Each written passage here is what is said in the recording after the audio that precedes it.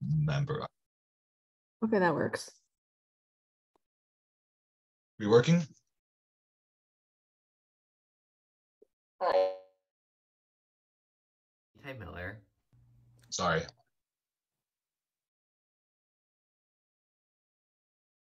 Hi, my name is Kevin Liu. Hi, I'm Jada Gao. Hi, my name is Itai Miller. Hi, I'm Jason. This is our app, Synchronet. As the human population has grown in the past years, human impact on surrounding areas has grown dramatically. There are many physical examples of this, such as littering, dumping of various waste, spilling of potentially harmful materials, plastic accumulation, and other activities that have impacted local flora and fauna.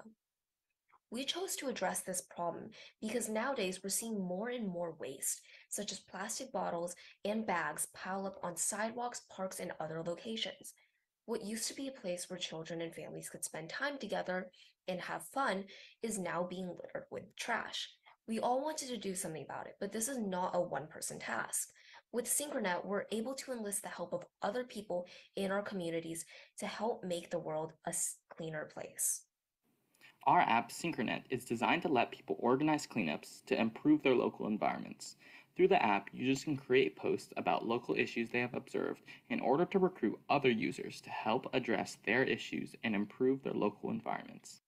So our app offers many different functions, such as a homepage where users can view posts from other users, a post creation page where users will be able to describe what events need to be organized, an edit function which allows users to make changes to their posts, a map function that allows users to see cleanup efforts in their local area, a navigation function where users can see the approximate travel time and distance to a post's location, and a contact function where users will be able to connect with the original poster via phone call or text messaging. Now for the demo.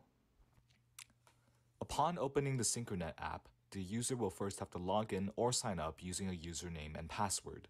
After the user is logged in, they will open up to the homepage. The homepage features 3 random posts as well as buttons that transfer to other pages. The user can click on the See More button under each post to view more information or contact the original poster. Another feature of the Synchronet app is the map, which can be accessed using the View Map button. This opens up to a map that shows the location of a random post in the user's area.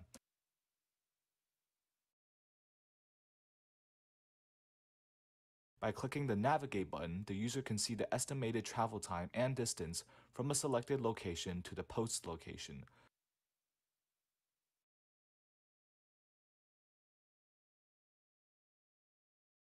Back on the homepage, the user can also create their own posts by clicking on the Create Post button. After selecting an image and filling out all the information, the post will be saved to the Synchronet database.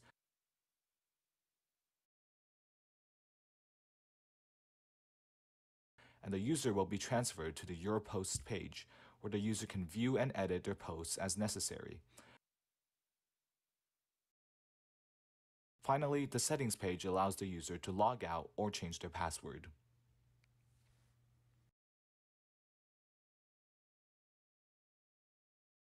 We hope that through this app, people of a community can become connected by working together and contributing to a cause that will have a significant positive impact on the environment.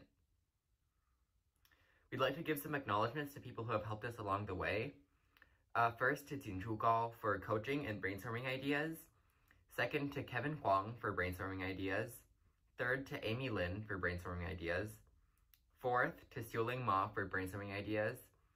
And fifth, to Dr. Meng for teaching us how to use MIT App Inventor and also giving us some feedback along the way. Thank you.